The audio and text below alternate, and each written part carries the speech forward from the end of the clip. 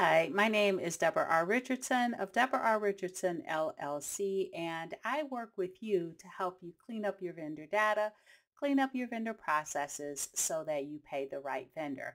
Now, this week's Vendor Master File tip of the week is can't avoid writing a check with a pen.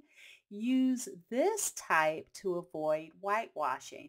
Now, I do recognize that this may be a little more applicable to your personal life than your business life because typically business checks, you do not have to use a pen. They are automatically populated, like all the fields are printed on, and maybe even your check signature as well. However, there may be some smaller companies out there. You may have to write a check with a pen. And so I picked up this tip at a fraud conference today, and I wanted to share it with you. So if you have to use a pen when you write a check, use a black gel pen. And so when I came out of that fraud with that tip, I went to look it up to, Google it to make sure that, that is a thing. And so I found this article from a bank that did indeed say that. So if you want to read more from the bank, I have the link there and I will put it in the description. And so you can click on it and read more on it. But it definitely says that if you have to write a check, now we all know that we want to get rid of checks, but in business you can't really. Um, Always do that. So if writing a check cannot be avoided, it should be done using a black gel pen.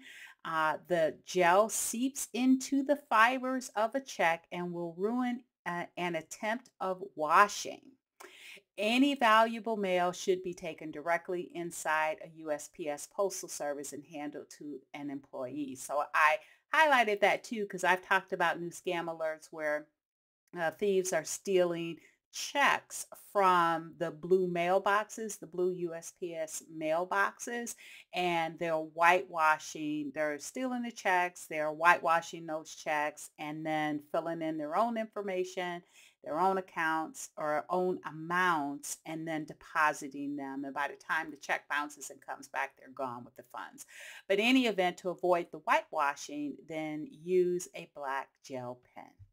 All right, so if you want more tips on new frauds and scam alerts and how to prevent them, make sure you enroll in this training session on the Vendor Process Training Center. For 2023, if you pay for enroll and pay for 1 month's course, you can attend all the different training sessions or all the monthly training sessions for 2023. So you enroll once for that one fee and you get to come to the last Thursday of every month. I go over frauds and new scam alerts and how to prevent them for that one fee. Won't be like that in 2024 and it wasn't like that last year, but it is like that for 2023. So pay one fee and you get to come back every month. And you can watch it live or on demand. So I also have a link to this in the description as well. All right, so if you would like more information on how to improve your vendor process, you can go to my website at debrarrichardson.com for free tools and resources to avoid fraud, regulatory fines, and bad vendor data. And if you would like over 149 hours of training for your vendor team, check out the Vendor Process Training Center at training.debrarrichardson.com. So good luck and be sure to subscribe and hit the notification bell to be notified next Tuesday for the next Vendor Master File tip of the week.